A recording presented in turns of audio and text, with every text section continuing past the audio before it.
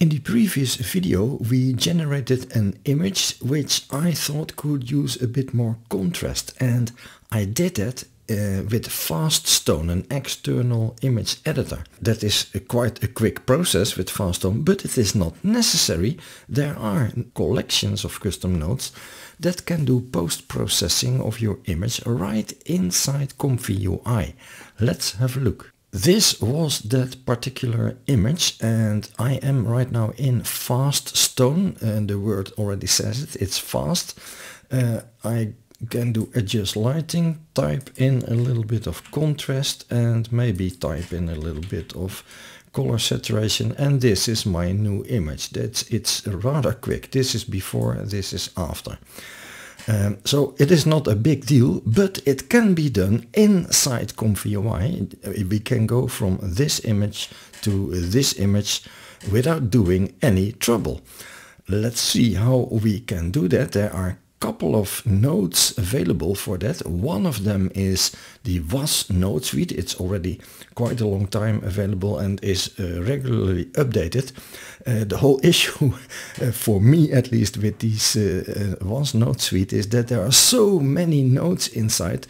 This is only a collection of the image processing nodes, and well, it will take months to see what is what and how it works. But it is really very nice that it is available. It's just a lot. There's another node set that is the Pro Post set that has only 6, 7, 8 nodes that do things like vignetting or adding film noise. A quite nice set. And there's another set, the post-processing nodes, that has a collection of, well, also more than 20 possible things you can do with your image to change it. To install these nodes, as usual, we go to the ComfyUI manager. In the search field type post of post-processing, and there we already found those two that we just saw. And if you like to have the WAS node suite, yeah, type in WAS and there it is on the top. Here we have that rendering of the previous video. The Koya Deep Shrink node is active, and we generated an image of 2000 pixels without any upscaling. And that image that looked a little bit flat, not very colorful. What I did now is add at the end of the workflow, add a few nodes to change that right inside ComfyUI. And this is the node that I used. Add node post-processing, color adjustment, color correct. That is this node over here. And I also added in the same fashion a sharpen node, but this is the default sharpen node that is always already available inside ComfyUI. For the color correct, I just gave a couple of parameters for contrast 20, saturation 20. That is probably far overdone, but that's just to show that it works. And for the sharpening, I used the default settings, which is probably far too much. And this is the image that we had, and this is the image that comes out. Well, it certainly has a lot more pop and a lot more sharpness, but this is of course exaggerated. This is what we should never do, but only to show that it works. Just add a couple of nodes and you can improve an image that needs a little bit extra. Another function that is available is film grain, and I have it over here. That can be had by adding the node post-processing filters, film grain filter. Well, we have to play a bit with the parameters, of course, and I also added a little vignetting, which makes the corners or the sides a bit darker. And I can already see that this is not the type of image to do that with. So I made another image photo by David Hamilton. That is supposed to be quite soft pictures. And with, well, in this case, nice lighting from the outside window.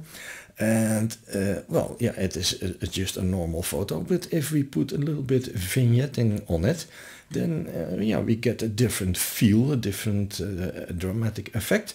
And now if we also add a little film grain, maybe that is not quite visible on the video, I don't know. And I exaggerated it a little bit, otherwise I thought it would never be possible to see it. But this is the photo after adding vignetting and film grain, and this is before. So with and without. And well, yeah, personally, tastes differ, of course, but I think this a nicer image, more, how shall I put it, more emotional than this image.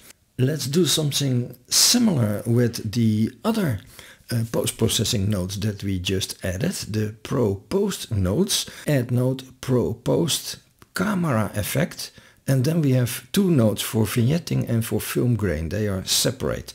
Let's see how that looks. Yeah, here we have a vignetting and a film grain node over here. And there are a lot more parameters to play with. That can take a day already to find out what is what.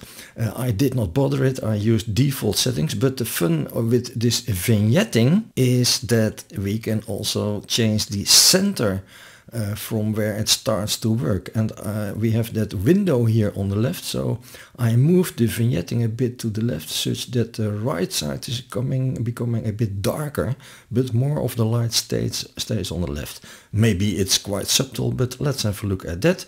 This is the original image again.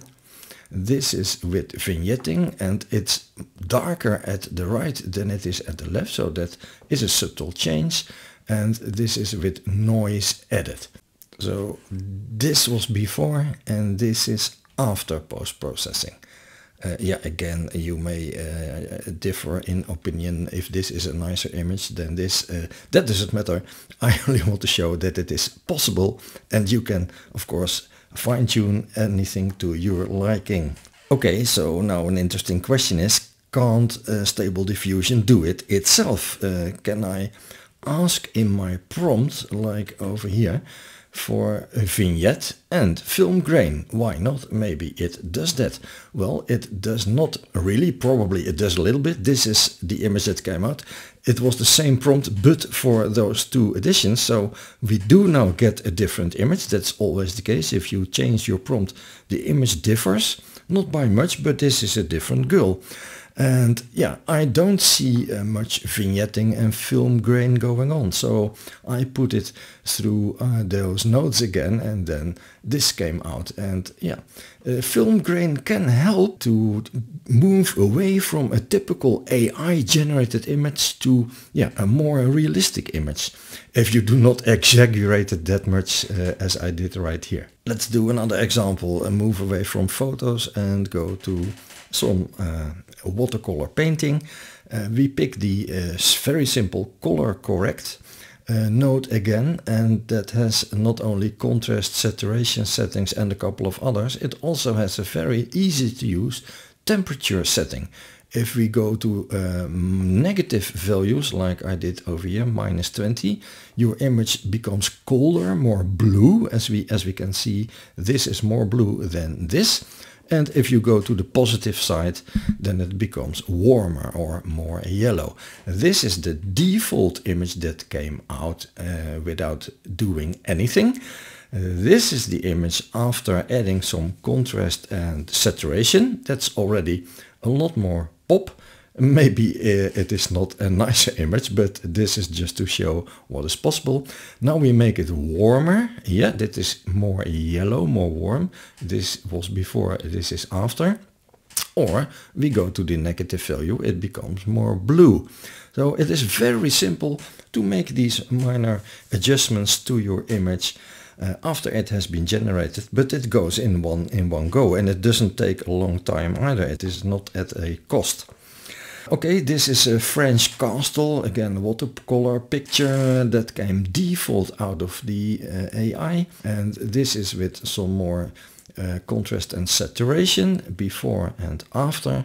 And this is if we make it more orange, well, this is a bit too much.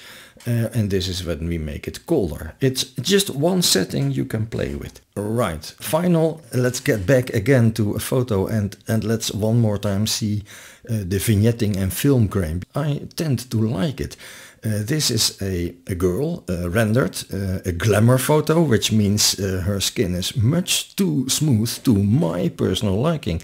But I can add all kinds of keywords in the prompt. I don't get a much better skin. And this image, this is what I call a typical AI image. It is too smooth. And what can you do? A bit vignetting for some dramatic lighting, which also makes the image darker.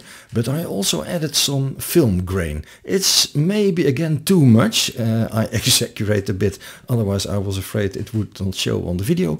But this image certainly looks less smooth than this image. And therefore it also looks less as if it is AI generated.